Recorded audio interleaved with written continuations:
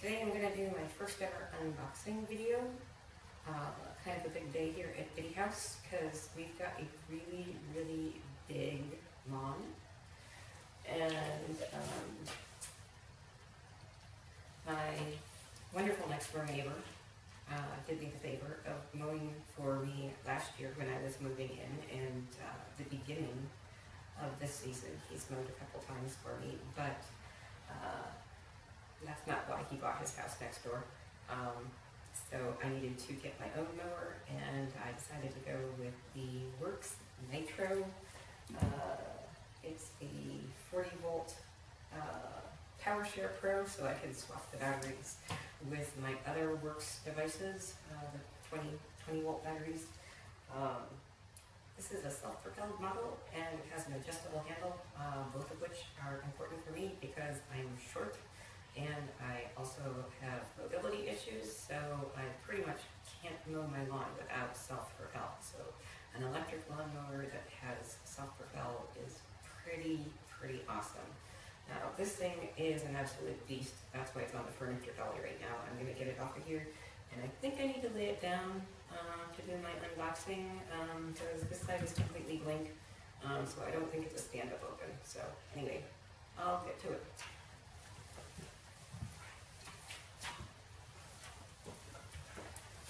And yes, Mom, I am wearing my back brace under here. Don't worry.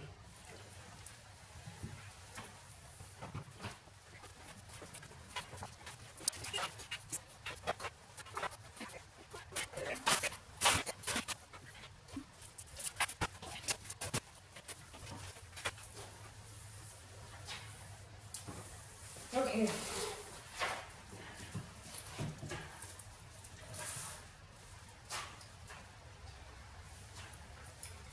First, I'm going to look for loose things before I stand the box back up, because this is definitely a lockout.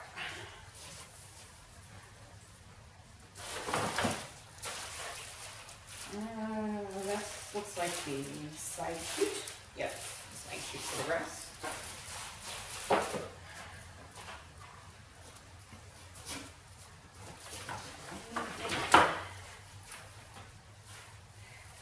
Grass basket, bag. I didn't want any of these things coming at me when I take the main mower out. So I'll stand the box back up to get it out of there. I can't lift that. But, I mean, I can't pick it up and set it down. But I need to get the small things out so they don't fall when I have it upright.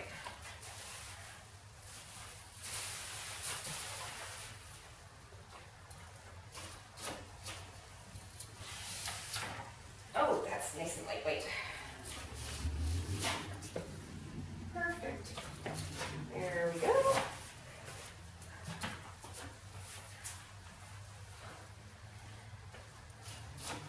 So here is the battery box and the chargers. Charger. What did I do? Oh, there it is. There's in my marbles.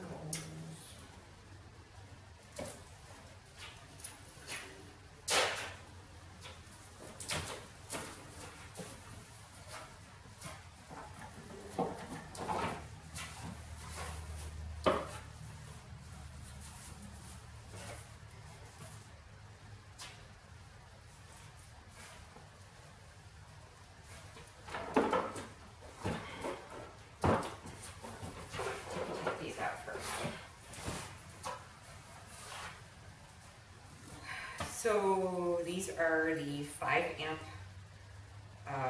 PowerShare Pro batteries. I was told that these are swappable with any of the 20-volt PowerShare batteries. They've got charge indicator on the back end. Ooh. And so I will probably be swapping these with my 4 amp hour batteries that I have for my string trimmer and my leaf blower. Those, of course, only 80%. of these, but they should get me through the entire lawn, trimming, leaf blowing, etc. So anyway,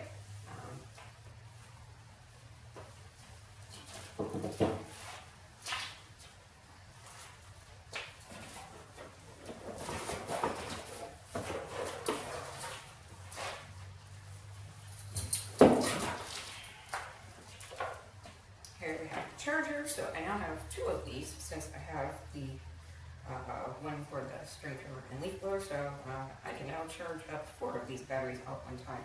If you've only got one Worx, if this is your only Worx tool that you have, I remember this is the quick charge, so it takes about an hour to charge the batteries in between use.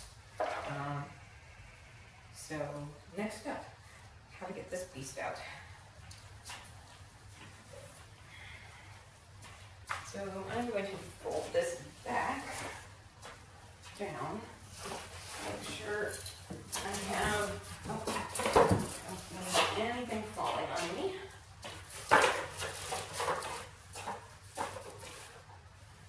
Okay, now there is nothing loose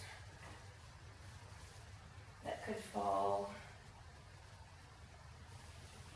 Okay, and the other handle is here at the top, so I know that those wheels go down for storage.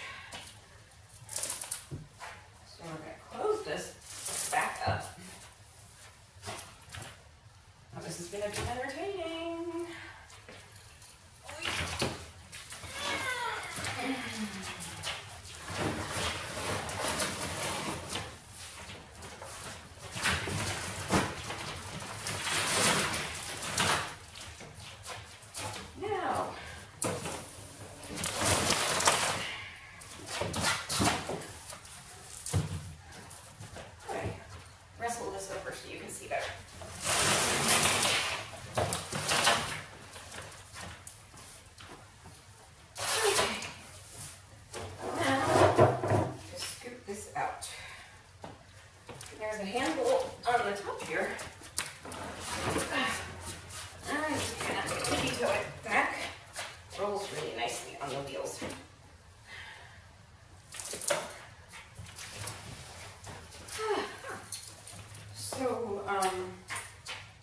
I didn't see any manual in the box, so it looks like I have to download that from the website.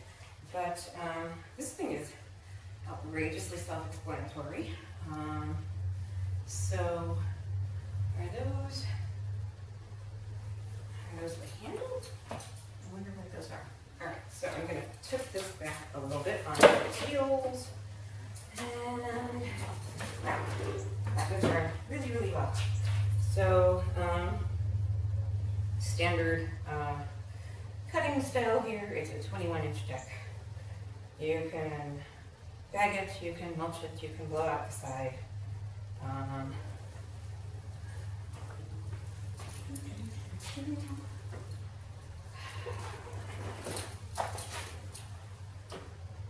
There we go. It has this LED light on the front. Now the handle, I'm told, has 3 different positions. I can't put it all the way down right now because my table's in the way. Well, let's just set it on the table for a minute. Where can you move? Okay, it's resting there for a moment. Battery compartment has an indicator down here. The LED headlights, it's pretty bright, so if you've got like trees, like I do, where you might on some days need to see better. So you have the controller here for the bag or mulch side discharge. Really super easy to control that. I think this is part, yeah, that's part of the lock for the handle. For the handle settings, there's 3 different positions according to the manual that I read online. I need to download that. I just looked at it on my phone. I didn't actually download a copy. I'm going to download a copy now that I actually have this thing. But here is, what is this? There is where the side discharge chute hooks onto the mower. Spring loaded, so it's not going to come open anytime soon.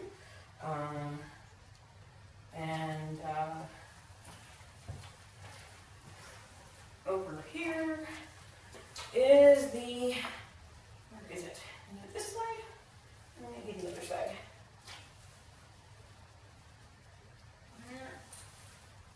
Okay, I think I might have, no? Where is it? I think it's this side.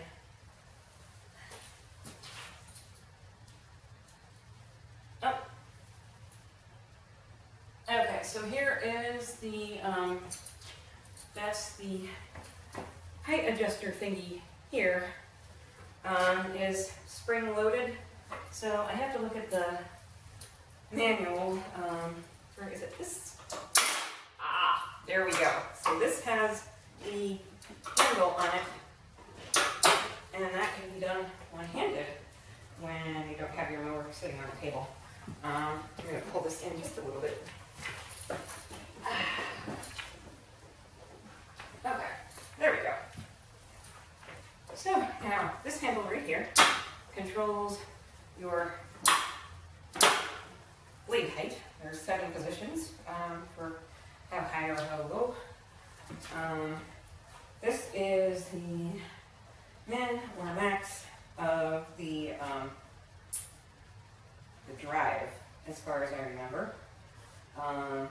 Like I said, I just glanced at the manual on my phone. I got to download it properly and read through it all.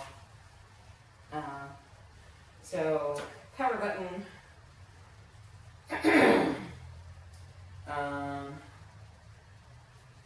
So this is going to, I'm assuming, yeah, that's the switch for the actual mower itself. And then I believe, if I'm looking at this right, this would be your drive. I have to look at the manual. Like I said, one did not come in the box. I'm not sure why, but I suppose they're saving trees, which is, you know, environmentally friendly since it's also not a petrol mower. So anyway, yeah, this is a little locking mechanism for the handle height. There's 3 different heights, and as you can see, let's get this around here. There we go. I am only 5'3", and this thing is low enough that I'm not going to have to lift up my arms too high because I have a bum shoulder and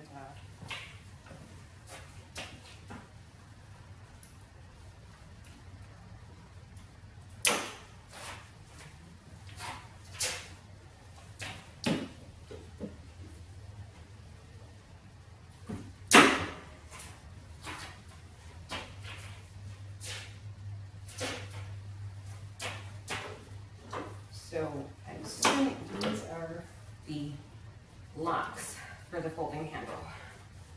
So,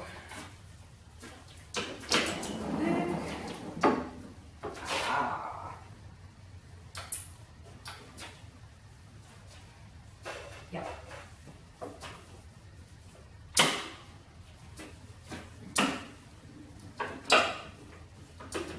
There we go. Now it is locked in for me.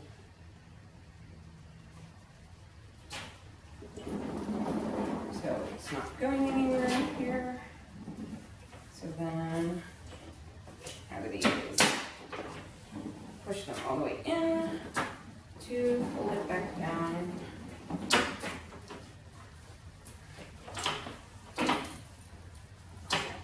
Yep, that's now caught. Now I can pick up this handle here and roll it where I need to go.